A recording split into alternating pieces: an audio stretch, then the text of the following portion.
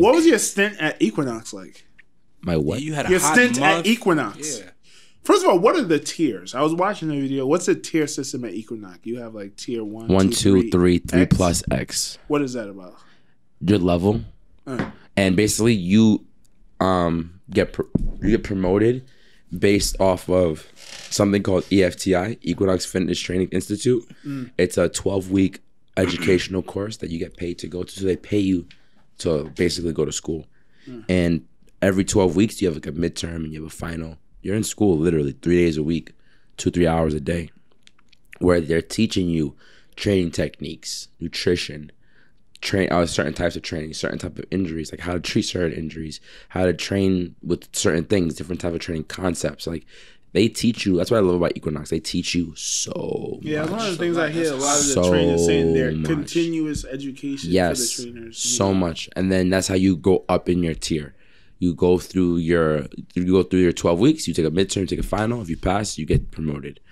I left Equinox at tier 3. And the reason why I left was because I was 2 reasons. I engulfed myself in work, and I used work as like a filler, I guess, in a way, to kind of like that, I used work as a distraction to distract myself from like issues that were going on in life in general. That could only last for so long.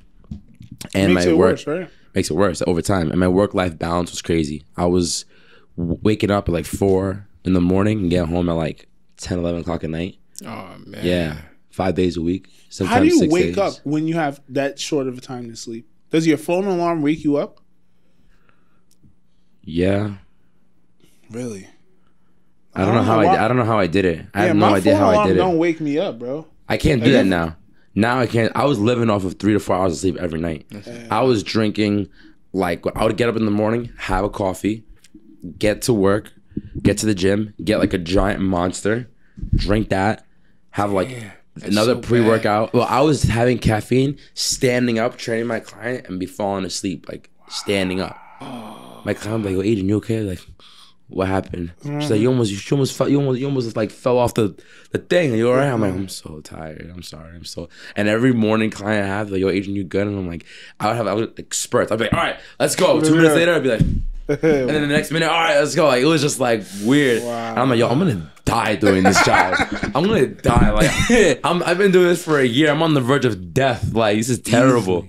Yeah, it was not good. But made a lot of money, blew a lot of money, because I don't know what the hell to do with it. So I was just like going out, spending money. Like every time we got paid, we were like, yo, let's go out, let's go crazy. I was just spending money like, bro. At the bar and stuff? Bars, restaurants, just like, yeah, we were in the city. Steakhouse.